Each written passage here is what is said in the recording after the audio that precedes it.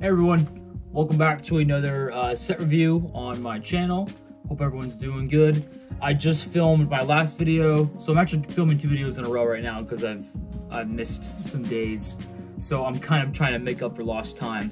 But this one I'm actually, I say I'm excited about every single one of them, but this one I'm like actually pretty excited about because I've been trying to get my hands on this one for such a long time, but for some reason, by the gods, I went into Target a couple weeks ago, and there I saw it. Upon my vision, I immediately snagged like 2 of them and then ran out the store. So it looks like, all things considered, like my Target in my area is pretty much stocked up on Lego.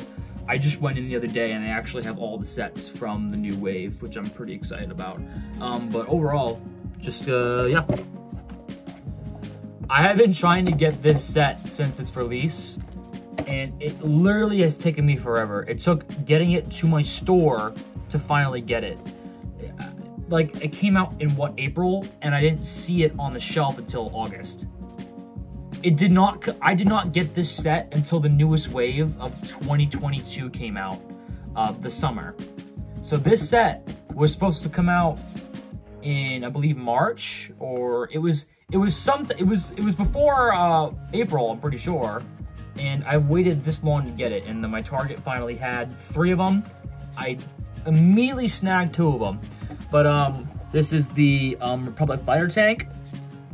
This is a 7+ set, and it's set 75342 with 262 pieces, and this one's $40. First off, over initial thoughts, why the fuck is it $40? Good question. I don't know, but here it is. Was it worth it? Yes. But as far as why it's worth $40, I think what the minifigs are pretty straightforward. As far as why it's $40, I really don't know, especially if it's going to be a junior set. But, I mean, no one's buying this set for the build. They're all buying it for the figs. You're getting Mace Windu, 3 clone troopers, 2 of the 332nd, and then a 332nd Airborne Captain, I believe, is what it's called. Commander, sorry, it was a Commander. This is the best set that no one wanted. Like, no one asked for this at all. No one asked for this to be made. This just happened. And this is like, these aren't even like, these aren't even Mace Windu's like clones. Like, his clones have like red, like dark red markings. But I guess that this is like something from like the deep like comic like lore, I guess. And they said, you know what? Let's go with that. And overall, I'll take it. I mean, we're getting like 4 exclusive minifigs that we've never gotten before. I mean, minus the 2 battle droids, but no one really gives a crap about them. No offense, guys. But let's just dig right into it. I'm excited about this.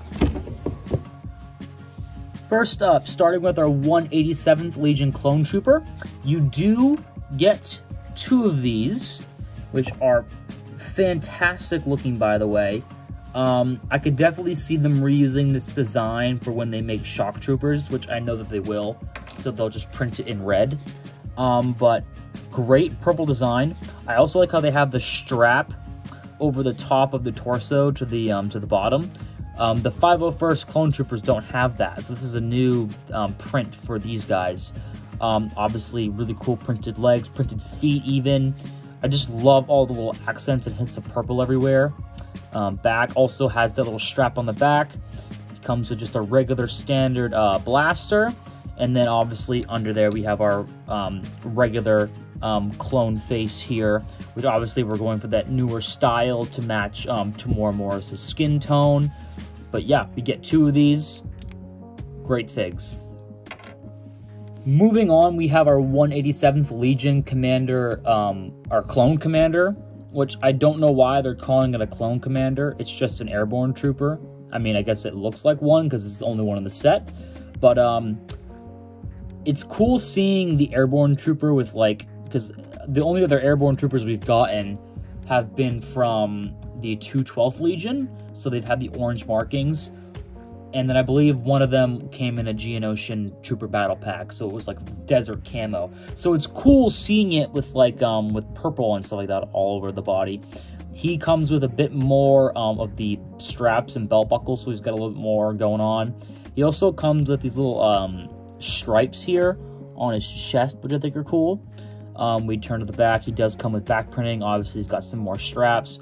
He comes with a bit of more of a blaster rifle. I really like the candle piece on the gun for some reason. I don't know. I just think it looks really cool. I mean, we've definitely had, like, they've tried to add things onto the blaster before, especially the long ones, and they just kind of looked weird, but I like the candlestick. I think it works. Overall head, same head as the rest of the clones, nothing special. Yeah. Moving on, we have Mace Windu. This is the best Mace Windu we've ever gotten in any set by far, because he comes with arm printing. Yeah! He comes with arm printing. It's sick! But he has the little Republic logo on his arm right here. And he's like wearing the clone armor, like from the Clone Wars, because his Clone Wars character wears clone armor, which is pretty cool. Obviously, he's got the Jedi robes on the torso here. He's got the leg printing. He's got some nice definition on the face, which I wish you could see because it's really cool, but you might not be able to because it's dark. But yeah, leg printing, and then he comes with some back printing as well. But the arm printing just makes this figure so much better. Great detail on that Lego. Good for you guys. And then this set does come with just 2 regular battle droids. You do get 2 of them. Nothing special. Obviously, the battle droid design has been unchanged for like 20 years. Besides, the only thing that's different is that they come with a gray blaster now. I mean, alright, I'm not going to complain. What I will say, though, is I think it feels like it's made of like a different material, though. I don't know why I think that, but like usually the droids are like, I can't describe it, but I just feel like it's made of like a different plastic than it's usually made of. Let me know if you guys think it's a different plastic, because it feels like a different plastic to me. But yeah, so all these. Now let's move on to the set itself. So let's get into this thing. Okay, so we've had, I believe this is the 3rd iteration of the Republic fighter tank. And first initial thoughts. I fucking hate it. I hate its design. I don't like it at all. The guns on the side just look weird. I mean, the top, this part up here looks okay, but I have trouble opening it up. It does come with wheels though, so it does kind of glide a little better. This set came with way too many stickers.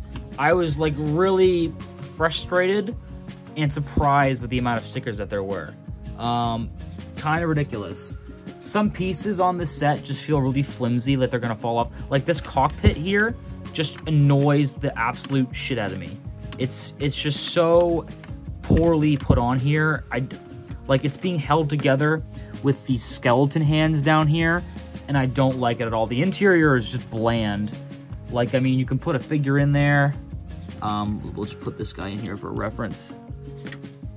I'll try to sit him down. Hold on, give me 2 seconds here. There we go. Get in there, you little fucker. I mean, but also, how the hell is he supposed to see out of this? He can't see out of this. He's got nothing to he's got no control panels. There's nothing for him to, sorry, piece of hair. There's nothing for him to, no buttons for him to push. Like he's just sitting there for the ride, you know? I don't like this cockpit piece. It's really bad. Up here, there's a bit more.